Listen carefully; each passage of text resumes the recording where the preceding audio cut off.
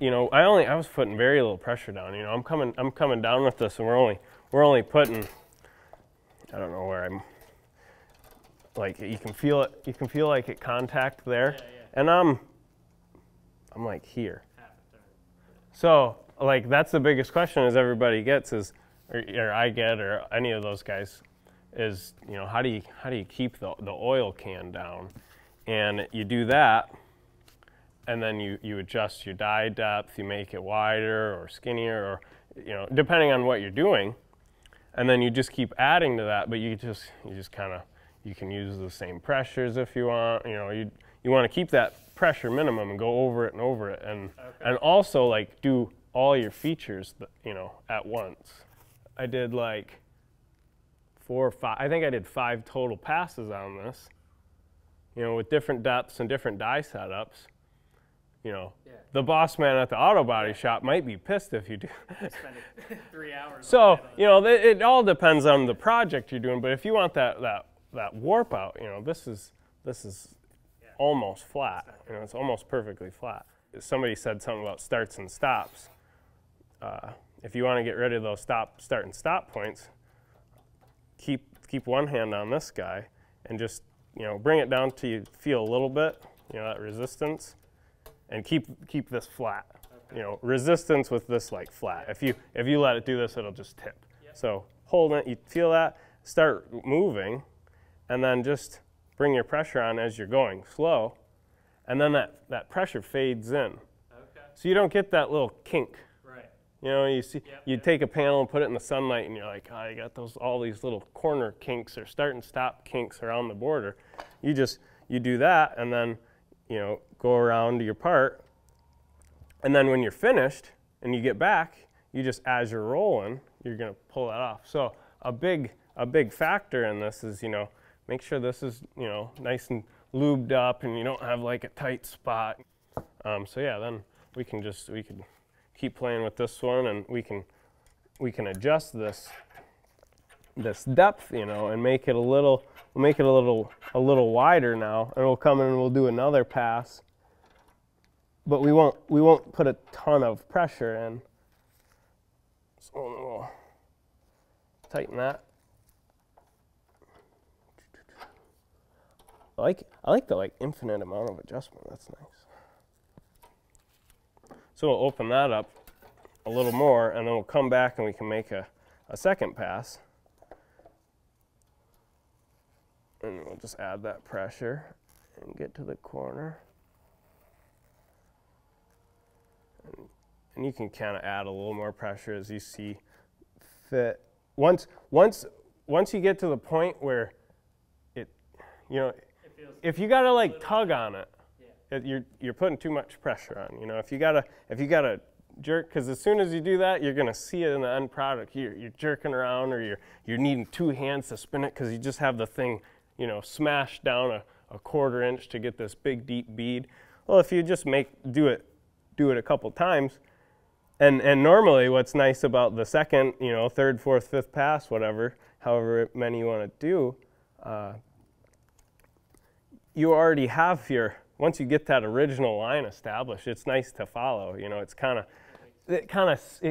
this top die almost kind of falls in. So that first lap around, you know, maybe go a little extra slow and get all those spots nice. But yeah. So I made a few of these. I scribed them out on my plasma table at home. It's kind of my thing when I go do like training things, is this little nerd emoji. I'm kind of like the nerdy fabricator, so it's kind of it's the little icon I use on Instagram and everything. So this is the same material that I made this out of, this anodized aluminum, and it's got a plastic coating on it, so that's why you see it's a little different color. But we're going to do that same process that we kind of did on that steel. I'm going to start out and just go nice and slow. Now, do you typically work like from the center game, or do you give it much thought, or do you just kind of pick something and run with it? No, I don't. I'll normally frame it last. Okay. Just okay. So not last like of the whole project, but So like the when last I just set this die. First step. Yep. Yeah. So I set this die set up at the width I want, you know, that I like, and then I'm gonna run everything. But I'll probably do I'll probably start with the circle, because I normally try and start with something that's a little easier. You know, maybe you haven't used this thing in a week, and you got to get that feel back for the pressure. So maybe, you know, I like doing circles, like a nice bigger circle like that. They're nice and kind of easy, and then you get the feel before you get into these tiny tight corners and the goofy stuff. So I find that's helpful. And another thing is, you know, if you take your panels and you know, clean the edges, you know, DA the edges, sand them, file them, whatever, do something so you don't have all those burrs. Because you get that burr to catch on this, or if you have a table, you get that. Now that's one more thing that you're fighting, and you don't have that nice fluid motion going all the time. So we'll just get going nice and slow there, and I'm just gonna add a little pressure until I see. It's kind of hard to see with that plastic, but I think a little more.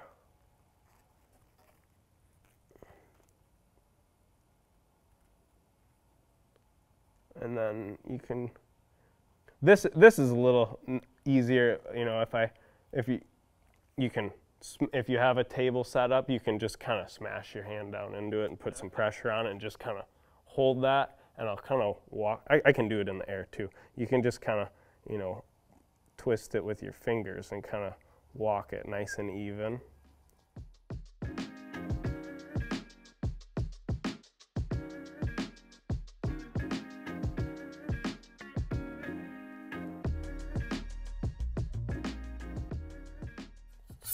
So yeah, there's a just very faint right there. So I think I was, you know, kind of here, and you'll establish that, you know, you find that pressure that you like, and you'll get that feel, but you'll also kind of remember that location. You'll be like, all right, I'm 3/4 of a turn past here, you know, or you'll get that feeling, and you can return to that spot, and then it'll make it a little more fluid. And then I'll do this guy out here. The one thing about scribing is you scribe it, and when you screw up, everybody's going to know, because, you know, when you take a Sharpie, you can erase that Sharpie line. You know, I could erase the Sharpie on that other one we just did, and you'll never know. I wasn't meaning to do that, but if I screw this up, people are going to know.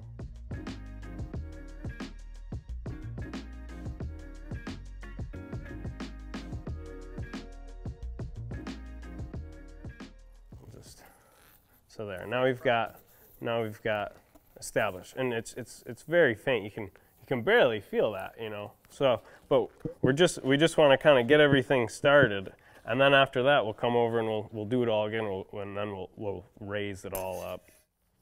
And that would this will probably discourage, you know, some people. They go, man, you know, I want that result quick. You gotta slow down and get patience, because once we're done, you know, it can look like this. You know, it can look like this and be all curvy and flowy and different depths. You know, it's thick here and it's skinny here, and it's coming in and it's going out, and that's what all the different passes are going to get you the opportunity to do.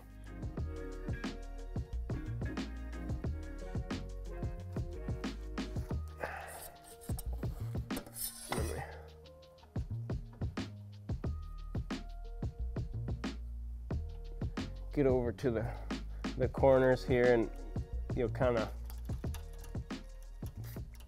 fade it in. In the tight corners, sometimes you got to look at this as, you know, it's a bead roller. You get it in these spots, and you're like, man, how am I going to turn that? How am I going to do this? Sometimes I'll literally take this and just do this, you know, ding, ding, ding, ding, ding, you know, to get that final little weird spot. You're like, I can't turn that. I can't get that. Yeah, you basically turn it into a little press, you know, and you just hit that spot, and then you can get out of there. So don't get, you know, you're doing a face and the pupils this big, you know. You might be able to kind of cheat some of those spots and just kind of work your way around it.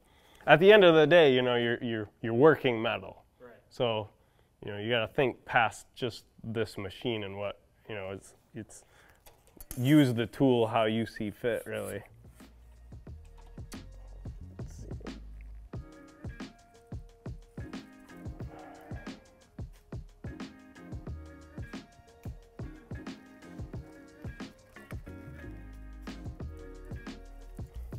I'm gonna cheat. Don't tell Jamie.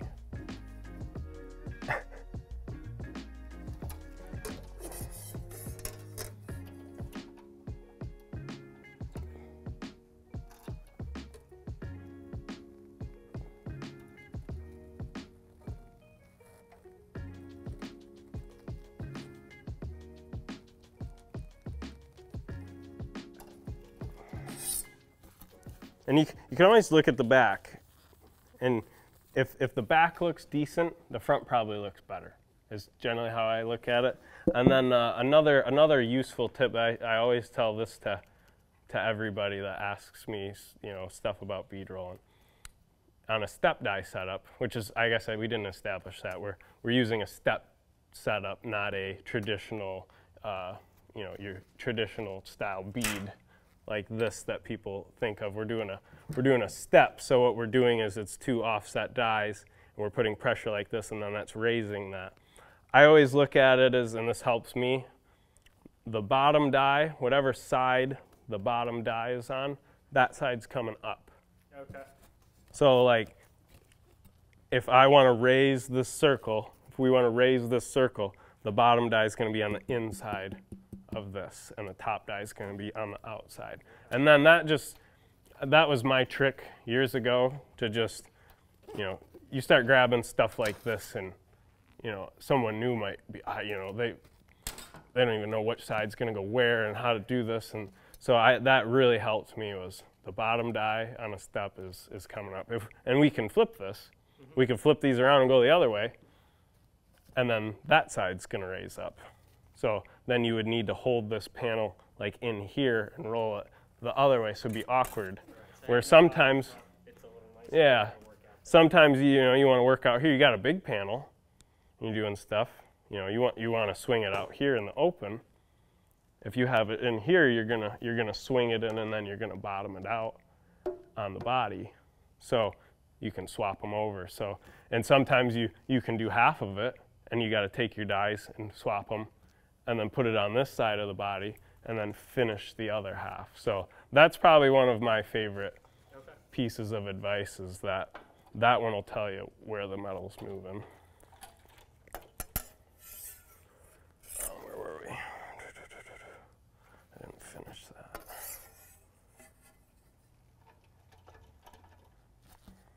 I like this a lot. This is nice. I think toss a table on here and it'll be sweet. Just kind of touching those up. Let's try these goofy eyeballs. And you can just go really slow on this stuff. You know, when you get into these weird little tight ones, you can just go slow. And if you want, I know I used to watch Lazzy videos back. There was like no YouTube videos other than Lazzy doing all his wild coach building stuff, and then some of Jamie Jordan's stuff. And Lazzy would sit there and he would click the pedal, you know. And you can do that too. And people might think it might make like a Rocky thing, but it really doesn't, because you're still just rolling it. Still following it. Yep. So you can kind of, if you're in those little tight spots, you can kind of just, you know, tap the pedal over and over again.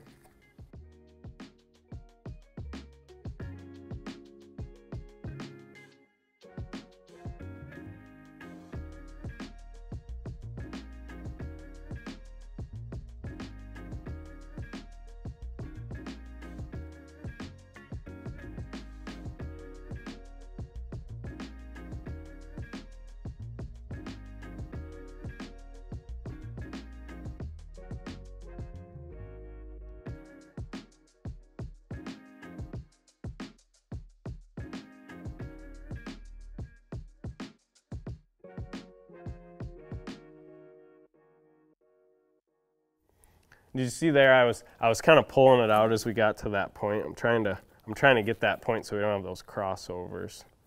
And that's really what helps when you do that first pass, and you kind of tighten the dies up and you don't use a ton of pressure. You can kind of get in there, And then like the next time I go, maybe I fade it out a little before the point, before I get to the point, so it's not putting full pressure on at the point, and that'll help you not get those whatever we were calling. I can't remember that. I'm terrible with terminology. Kinks.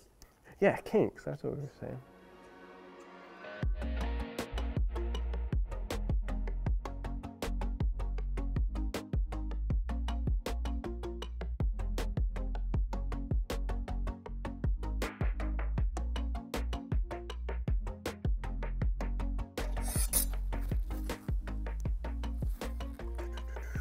Let's see, we got the glasses, we got the eyeballs, we got that. I think I gotta do this, and then maybe we'll rip some of that plastic off and just see. I might.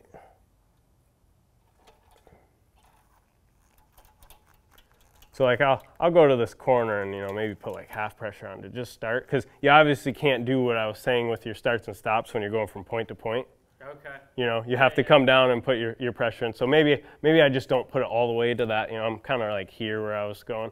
Maybe we'll start it there and then work our way up there and then go. But you're still not. Yeah, we're still not cranking it. And then get there.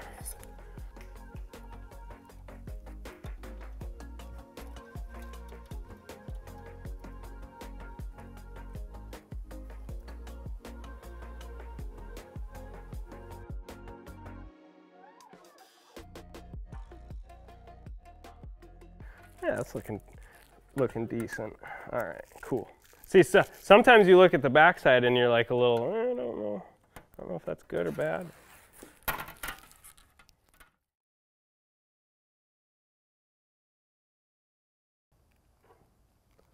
Open those up a little, and then we'll come in and we'll do it all over again.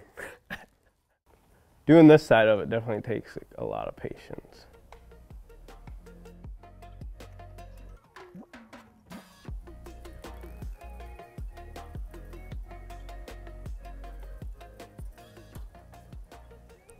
All right, we faded that out, and now you can kind of see that that's definitely deeper there now than that last one was.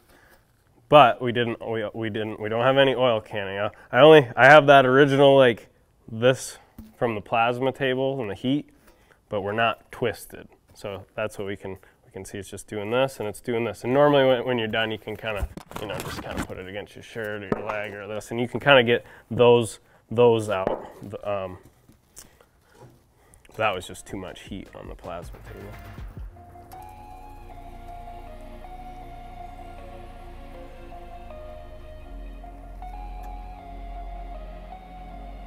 I really like that pedal.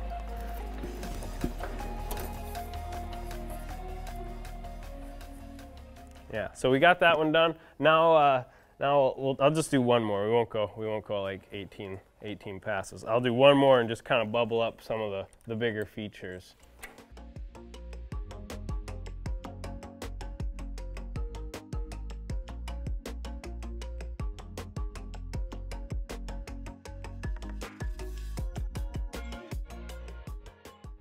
It's working really well. Like the dies are nice and smooth, so they're not just like eating it up.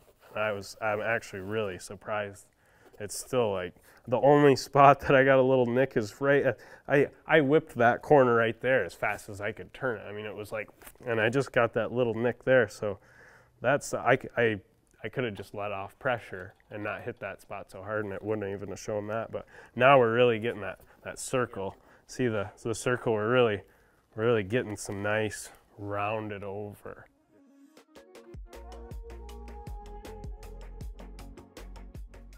So now we've done what, like 3 die width changes, and now I was here, and then I was in a little bit, and then I was in a little more, and now we're here, and that's probably where I have to stop, because now I'm going to start hitting that existing one that I had. I think I already might have lifted it a hair, that little line I had there.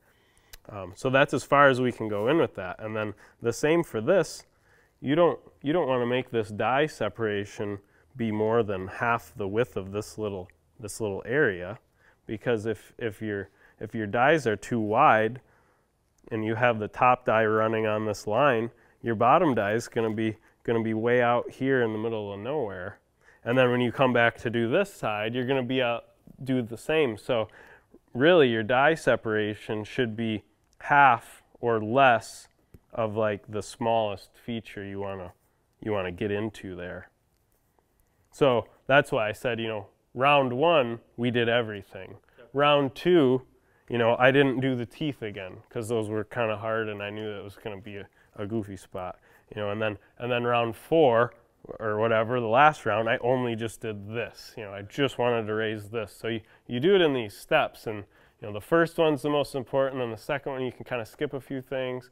3, 4, you know, however far you want to go. We could sit here all day, and we could make this thing wild. And you'll get to a point where it will be like that's as far as the metal can go, right. And it will start doing weird stuff. But yeah, we're still like pretty much a flat panel. You know, that's some good stretch there. It's got some depth. It's, you know, you can feel it pretty well. And it's not doing this. So that's the goal. And I'm actually, yeah, those actually worked really well on that. I thought it was going to tear it all up. So I would say good job. I like it a lot.